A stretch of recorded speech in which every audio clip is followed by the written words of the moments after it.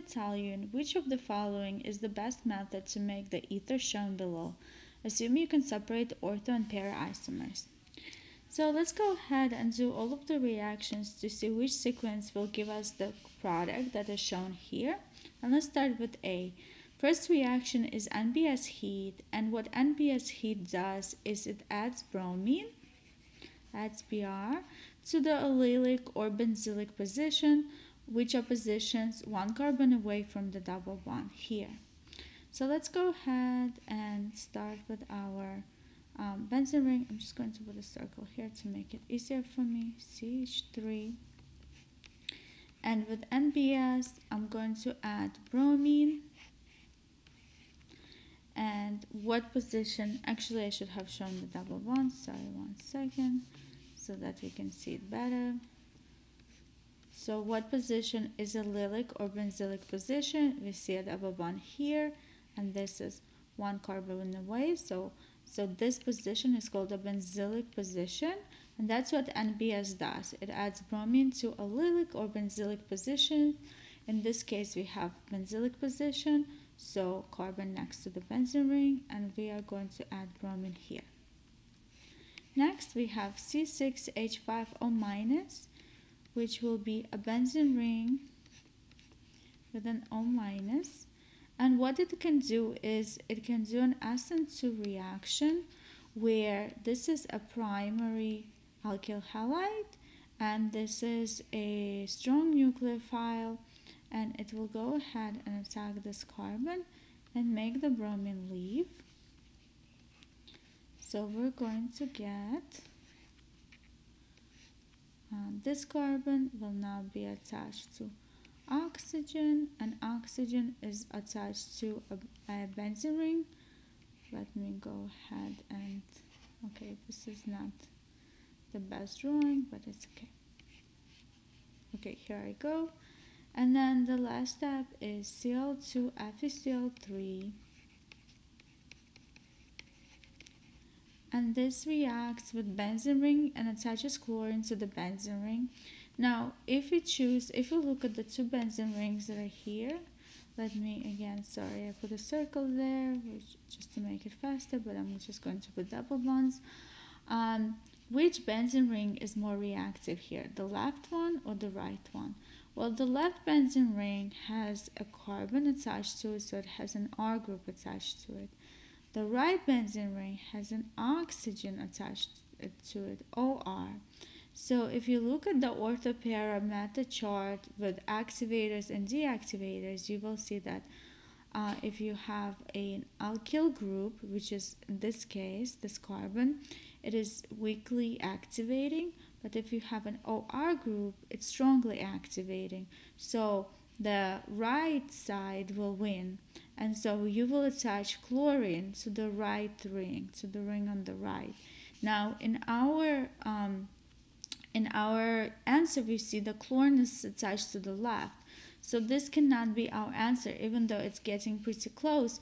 But when we get to this step, because the left ring is attached to CH2 to the R group, and the right ring is attached to the OR group wins because it is more activating. If you look at your textbook or if you just Google online the ortho-para method directing chart, you will see OR group is more activating, and so this ring will have chlorine attached to it, not this one. So this cannot be our answer. Now let's go ahead and look at choice B. So for choice B, let's go ahead and draw it. We have a CH3, and the first thing that happens is we do Cl2 FeCl3, and again what it does is it adds to the benzene ring. In this case we have a methyl group on the benzene ring, and if we look at the chart we will know the methyl group is ortho-para director. Ortho is next to it, para is opposite of it. If we look at our product, we see that chlorine attached para opposite of where CH3 group was. And we also know that para is usually more predominant than ortho product because it's further away. So I'm going to go ahead and attach my chlorine para. Done. Now they do NBS, and again we already said that what NBS does is it attaches bromine to the benzylic position. So I'm going to attach bromine here. I'm not going to write CH3 anymore. I'm just show this carbon, and my chlorine is here. And next I have C6H5O-, which is again the benzene ring with the O-. And what I see here is that this is primary, and this is a good nucleophile, so it can do an SN2 reaction, and it can attack this carbon and make this bromine leave. And so what I will get will be chlorine here. This carbon is getting attached to the oxygen. I'm just going to draw it like they're drawing in the product, so we will see. Getting attached to the oxygen, and the oxygen has a benzene ring on it, like this. Sorry for my drawing.